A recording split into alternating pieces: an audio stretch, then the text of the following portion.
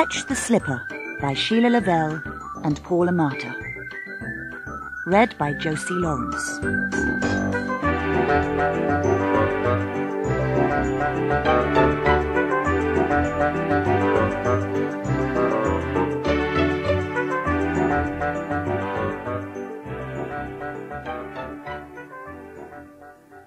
Grandad came downstairs one morning, looking very cross and grumpy. He looked as grumpy as a giraffe with a sore throat. "I've lost one of my slippers," he grumbled. "One of my best red velvet slippers that Betty sent from America. Now what am I going to do?" "Put your wellies on instead," said Mum. Grandad scowled. "Ha ha, very funny," he said. "You're some help, I must say." He sat down at the kitchen table. Jamie and Fiona giggled into their cornflakes. Dad poured some tea into Grandad's cup. "Don't worry, Grandad," he said. "Bembo will find it." Grandad scowled. "Bembo?" he said. "What, him? He's the stupidest dog in the world." "He's very good at finding things," said Mum. She gave Grandad a plate of bacon and eggs. Jamie and Fiona began to shout, "Bembo! Bembo, where are you?" A big collie dog with muddy paws came running in from the garden. He was black and white and brown, with a bushy tail that never stopped wagging. Bembo liked fetching things better than anything else in the world. "Fetch the slipper, Bembo," said Grandad. Bembo wagged his tail. He ran happily out of the kitchen and bounded up the stairs. Bembo was back in no time with a red velvet slipper in his mouth. "I told you so," said Mum smugly.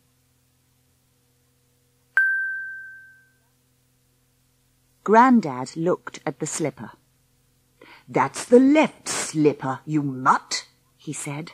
"It's the right one that's missing." Fiona giggled so much she almost choked. Grandad flung the slipper on the floor. Jamie buttered a slice of toast. "Try again, Bembo," he said. "Fetch the other slipper." Bembo raced out again. He was back in no time with Jamie's old green shirt that had no buttons on. "I haven't seen that for years," laughed Jamie. "Fetch the slipper, Bembo." With a joyful bark, Bembo dashed upstairs. This time he came back with a pink plastic lavatory brush. "I've been looking for that for weeks," said Mum in amazement. Everybody laughed, and Bembo galloped out again.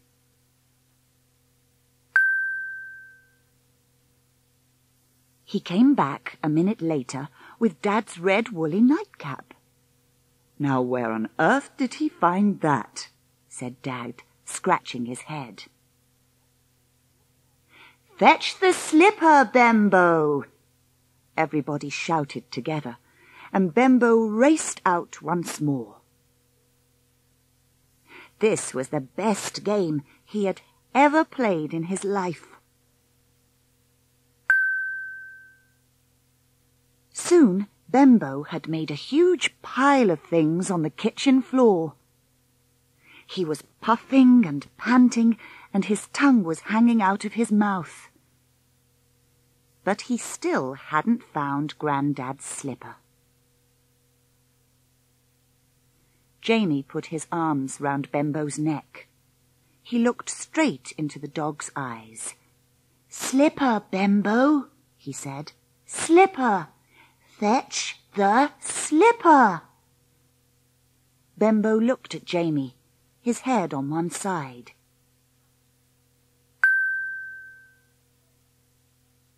Suddenly, Bembo turned and raced out of the kitchen door. He galloped down the garden path.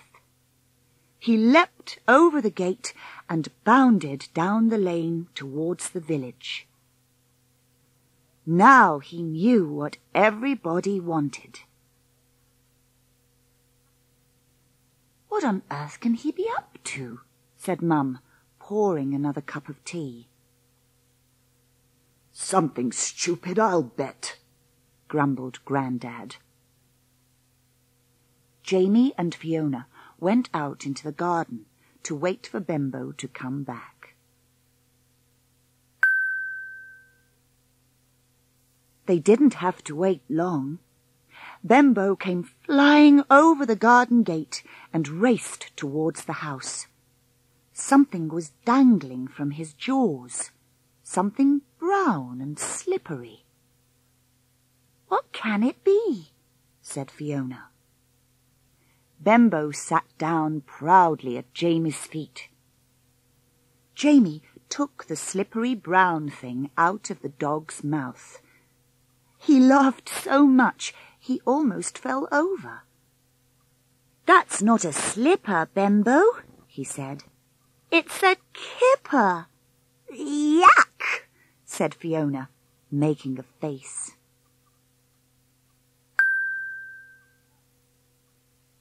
Mum gave the kipper to the cat. "I told you Bembo was a stupid dog," snorted Grandad. He sat in his old armchair and sulked. Bembo looked sad and hung his head. Jamie felt sorry for him. "Never mind, Bembo," he said. "You did your best. Let's go and play in the garden." Jamie threw Bembo's rubber ball down the lawn, and Bembo brought it back. "Good dog," said Jamie. Bembo wagged his tail. "My turn now," said Fiona. She threw the ball. This time it didn't roll over the grass.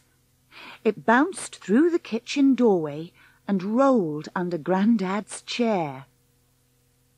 "What a rotten throw," said Jamie.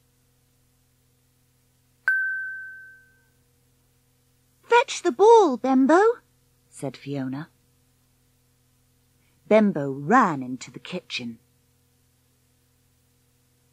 He lay on the floor and put his head under Grandad's chair. He wriggled out with something in his mouth. It wasn't the ball.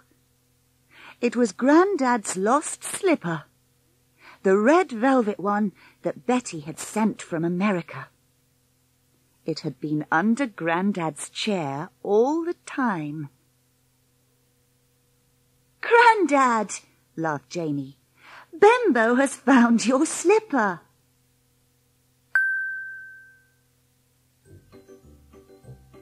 Everybody hugged and patted Bembo. Even Grandad began to smile. "He's the cleverest dog in the world," he said. "Haven't I always said so?"